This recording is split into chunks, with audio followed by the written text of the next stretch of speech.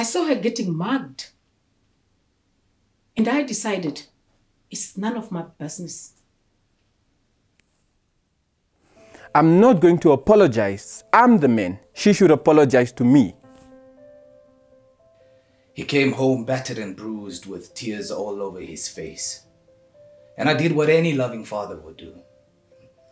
I told him, stop being a morphe. I'm not crazy. I'm not gonna see a psychologist. Losing my cool every now and then doesn't mean I'm a freak. Are you sure that's what really happened? I ask because I find it so difficult to believe. I saw how she tensed up when he walked in, and I was just quiet. I had the screams every night, and I was just quiet.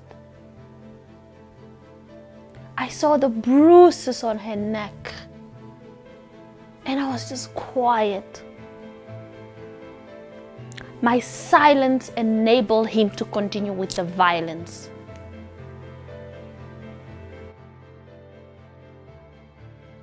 Violence is never a private matter, and all violence I encounter is my business. I pledge to apologize and make amends. I promise to create a functional family environment with reduced violence. I pledge to seek professional help and take care of my mental health.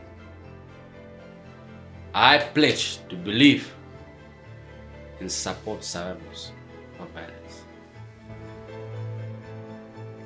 I pledge to encourage a culture of reporting violence.